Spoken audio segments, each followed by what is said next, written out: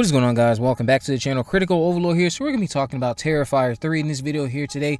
We'll be going over Damien Leone's comments about the upcoming film and how we could potentially have an idea of what to expect for the runtime for Terrifier 3, as well as further plot details that aren't too specific, but are still giving us an idea of what direction the story could be taking, courtesy of his new comments that he had with an interview exclusively with MovieWeb. Now, before I get into the runtime part, I do want to highlight what Damien Leone highlighted as his goal going into Terrifier 2.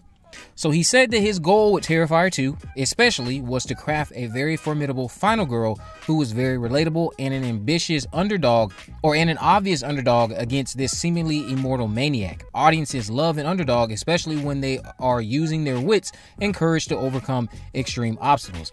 Now, he's absolutely 100% right there, and I think he knocked it out of the park when it comes to the character of Sienna.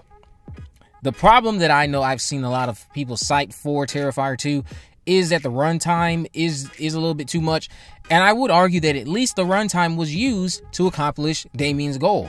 He fleshed out some characters who were more than just bodies waiting to be axed off. Sienna, her brother Jonathan, and even her mother were a nice family unit to focus on, and using the lengthy runtime to flesh their struggles over the death of the dad allowed us as viewers to grow attached to them, or at least say, hey, you know, I'm interested in this family making it through this.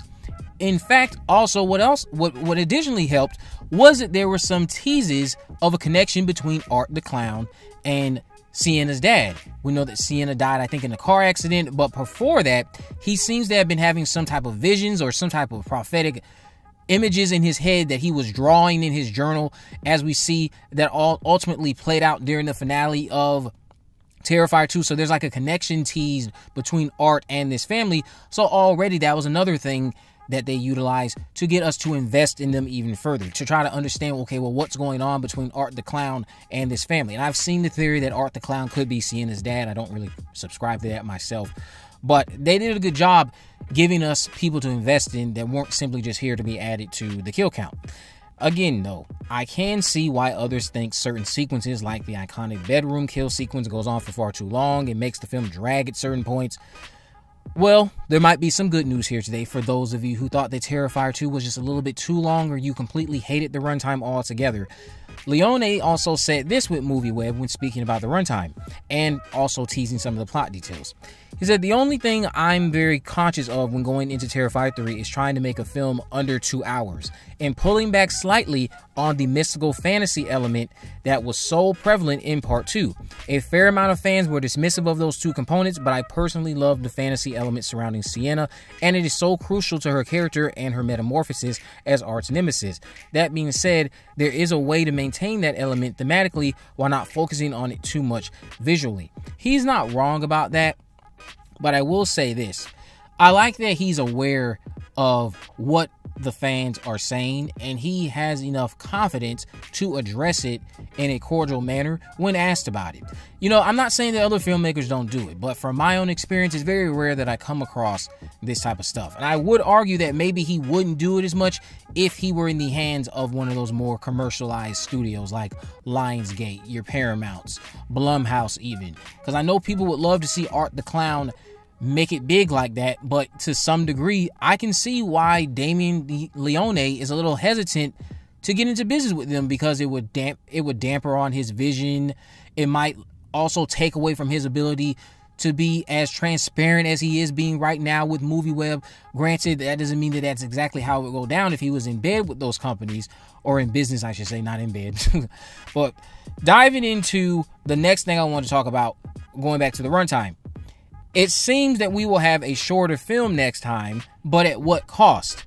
If there are a slew of new characters and no time is spent establishing them as important, then we will just have a lot of meaningless deaths. But then again, it's just a slasher film still at the end of the day, so do we really need every character to mean something to us? No, but I'm just saying, if you have a lot of characters and there's nothing done with a lot of those new characters, all of their deaths are going to be meaningless. They won't mean anything to me. They won't evoke any sort of emotion. And I would argue that if you have a lot of characters, at least some of the newbies should be able to get a death that makes me feel some type of way. They're not just being Friday the 13th, if you will, because I would argue that a lot of the Friday the 13th sequels, that is the mistake of those movies. While I love them, I really don't care when people die in those movies. Minus a handful of the ones that they, again, do what Damien Leone did with Terrifier 2. Gave us a family unit to invest in, and then naturally, I did not want anything to happen to them. But if there's more than just that family unit present in Terrifier 3 and you're chalking into the story a lot of newbies, I would hope that these newbies have some depth to them, have something for me to give a shit about if they die. But if not, that's fine, because again, it could be a story that's solely centered on Sienna, her brother, what's left of them, their mental state, Art the Clown stalking them, and maybe 2 to 3 newbies. And if you have 2 to 3 newbies, maybe at least one of those 3 newbies can be fleshed out enough to the point that when they ultimately bite the dust, I at least care, while the other 2 were just simply there for the kill count. And obviously you can have your throwaway kills, meaningless characters who are just simply here to die. I'm not talking about those people, but I'm talking about when you want to go for the jugular with characters who have been occupying a lot of your film, occupying a lot of the screen, and you've done nothing with them. They're just basically here moving through, and there's nothing being done to get me to latch onto them, which I should be doing as a viewer. But I like that Damien Leone, again, is aware of what you guys think about Terrifier 2, and he's taking that into consideration when going into Terrifier 3. He's saying he wants to scale back on some of those fantasy elements, and also looking to do a movie that is less than 2 hours long. In my honest opinion, I would hope that Terrifier 3 is an hour and 50 minutes. You know, people want a longer slasher. Not everybody, but I don't even think that the runtime, so to speak, was the problem at the end of the day, as much as it might have been, okay, your pacing. That's really what it comes down to. You could have easily had a 2 hour and 21 minute film like I believe Terrifier 2 is, and nobody would have complained that it was too long.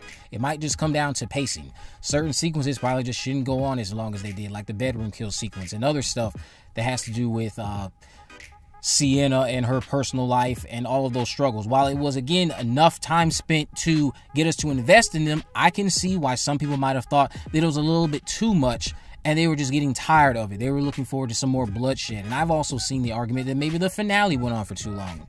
But we'll all see how Terrifier 3 ends up when it comes out. Let me know what you think about this down in the comment section below. If you haven't already, of course, make sure you subscribe, turn on post notification, and name this video. In the description, I have links to my social media accounts. I am on Facebook, Twitter, and Instagram. You can message me there, of course. Let me know any movies, news, or reviews you'd like me to cover in the future. And with all that in mind, guys, I will see you in the next video.